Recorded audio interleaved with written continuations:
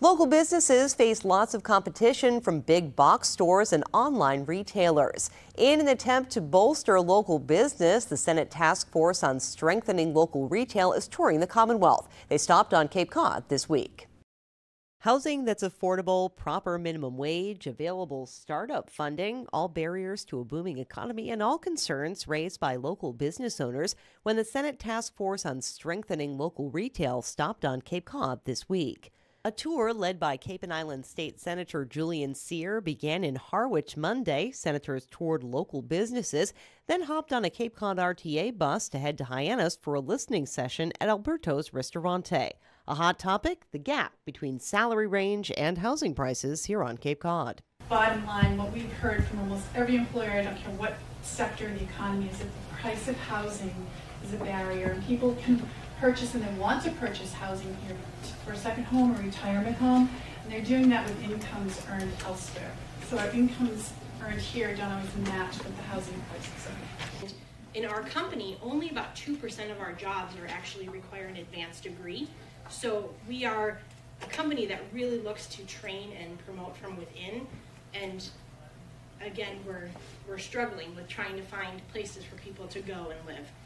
So consider that when you're in your meetings. High healthcare costs and housing costs aren't just high on Cape Cod. This is a problem all around the country. How we need to build up our downtowns. You know about the best practices of, of sewering and having the downtowns have retail with residential above the retail with small apartments that are affordable and people walk to work, and that leads to a cleaner environment where people are living and working in their downtown.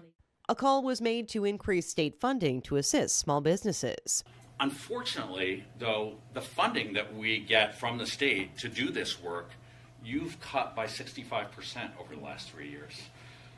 Senator Cyr was successful with a great amendment to restore that funding to the FY16 levels, but when it came out of conference, the funds were actually below the FY17 level. And so I really appreciate your coming here, the tremendous interest that the leadership in the Senate has in the importance of retail and our small businesses, and that's really the backbone to our local communities.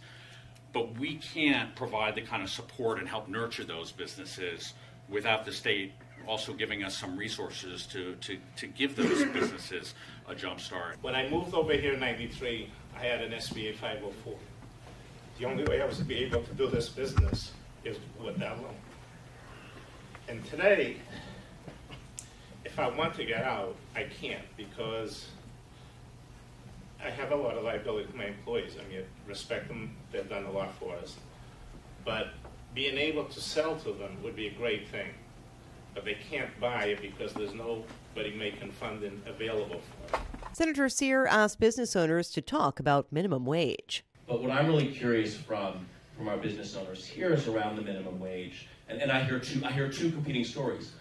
One, that a lot of businesses are paying above the minimum wage simply because that's the cost of living out here is so high. It's really difficult to retain employees who are making $11 an hour, let alone $15 or $20 an hour. I think the working wage, the living wage on Cape Cod, I think, is closer to $26 an hour. Right. Well, what if you hire teenagers? We're going to pay our teenagers $15 an hour to give out ice creams or sell ice creams or work in our hot dog truck or things like that. So in some cases, there are unintended consequences of all these things that I think are the biggest part that small business owners struggle with, because it's not that it's not that we're completely against them. I want to pay my employees more.